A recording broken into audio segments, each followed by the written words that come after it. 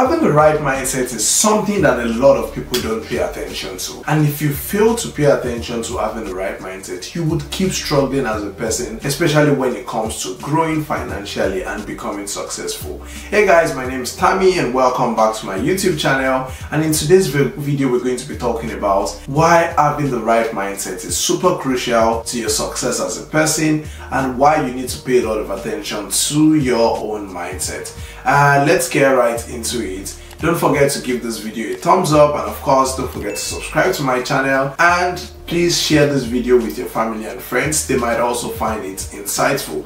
So let's get right into it, because one thing that people don't talk about enough when it comes to succeeding in life is the role the mindset plays. I like to start a conversation like this by talking about how a lot of times in life generally you almost cannot see beyond whatever your mind can see. And that's why there's this popular saying that before you can make any money in real life, you need to actually believe first off that you actually can make that money in your mind.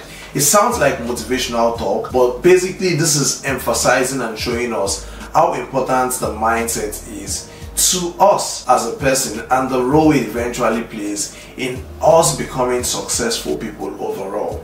And the truth is, the things you think about the most actually become the things that would eventually happen to you in the long run. It's only a matter of time. And I've experienced this a lot of times, and I'm sure you've also experienced it. Maybe when you're trying to write an exam in school, or you're trying to do something new, you just want to try out something new. Suddenly you might start dreaming about that thing. It's not because you're a dreamer or anything. It's simply because that thing has now become registered in your subconscious, and automatically your mind starts drawing towards it. And maybe you would have even seen in some other cases where maybe, let's use a Tesla as an example. I want to buy a Tesla.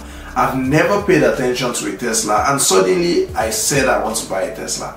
You start seeing Tesla cars almost everywhere, and it feels like, oh, so everyone has a Tesla. It's not because there were no Tesla cars before. Your subconscious now just pays attention to it, and that's how our mindset works. And if you're someone like myself from an average home or from an average background, your mindset is super crucial to how and what you would eventually become in life. Because for an average person, if you want to have certain conversations, let's say where I grew up in Ibadan in Nigeria, right? I can have conversations about how I want to make 100 million in a month with a lot of the people I grew up with. They would look at me and think, this guy is an idiot.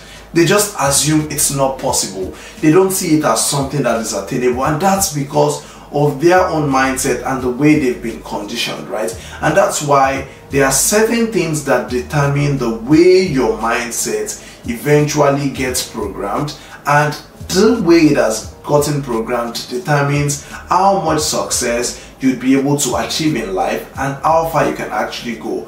And one thing that plays a very crucial role, which is the first thing, is actually your environment. You can never overemphasize how important your environment is to your mindset and how it eventually plays that very crucial role to your overall success. And let's talk about the environment. Like I said, your environment is basically that place where you grew up in, that place where you currently live in, and this place determines the way you see things. So growing up for me, I never entered an airplane until maybe I think I was maybe 20 something, right? And growing up, almost everyone in my neighborhood saw getting on an airplane as some sort of an achievement, right? It was something for a lot of rich people. And to me as well, it was a dream. It was some sort of luxury and all of that. Until I left that environment, I started going outside the box, and then it has now become something normal because literally everyone around me now flies, right? Because my environment has moved me from that point where I see flying on an airplane as some sort of luxury. Maybe, of course, I still see flying a private jet as luxury, no doubt, because I don't have people around me flying that right now, right? But we've moved from that point where flying on an airplane, booking an economic class ticket looked like some sort of achievement or luxury, to the point where we literally just fly almost everywhere these days, right? It's just a point where your environment now improves your mindset and basically would make you see things in a different way and in a different light. The other thing that plays a very, very crucial factor in how your mindset is shaped is the family you grow up into. This is also very, very crucial, and this would come from the money belief of your parents, the way your parents think, and these things actually are passed down to you through influence. And a lot of times you would have seen maybe or heard a lot of cases where people would say, oh, I didn't want to study medicine, I didn't want to study law, I didn't want to study engineering, I'm doing it because of my parents. Why? Because your parents have actually gone on to influence your mindset, and now every other thing you're doing is because of the way they've actually conditioned you to think and actually now make you see life as a whole. And then for a lot of us average people, right, your dad or your mom comes and say, oh, go to school, and then when you go to school they're like, oh, get a job, and then when you get a job they're like, oh, try to get a promotion. And that's just the way they've been made to see life, and they've passed it on to you. Unlike the other hand, where you see maybe people who actually grew up in wealth, right?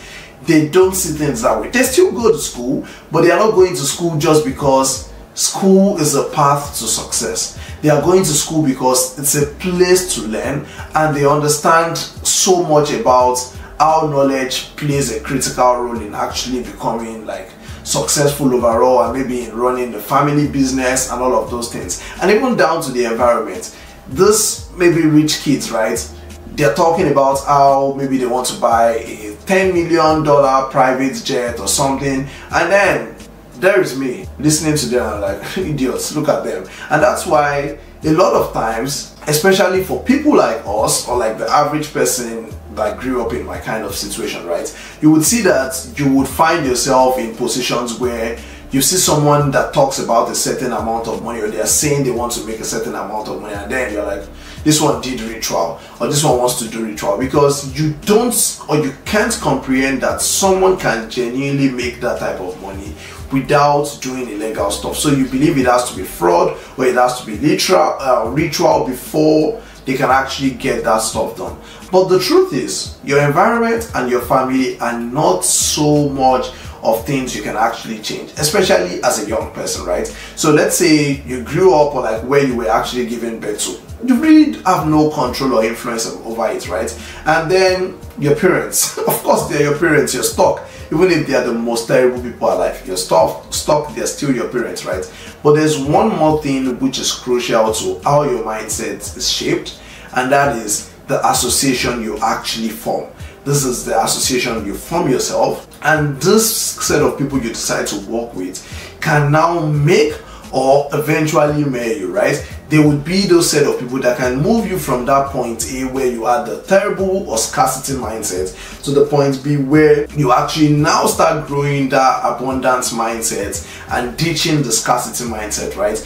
And that is why when it comes to choosing friends, you have to be very, very intentional. You have to work and be around people who are intentional about their goals and actually are also on that pursuit for growing and improving their mind. And one thing I tell people who are trying to improve their mindset is this: you can't despise self-help books. You need to read self-help books. These books are those books that actually eventually motivate you and help you see that things and some things are actually possible. And there's this video I watched sometime, and then it's from Biola Kazim, and then he talked about how if you're from the average home or the average family, you can't be normal. You have to be mad about getting things done, about improving your mindset and actually changing your circle so that you actually improve as a person. And once your mindset is improved, your whole quality of life, your life improves as a whole. And that's why you have to be very, very intentional about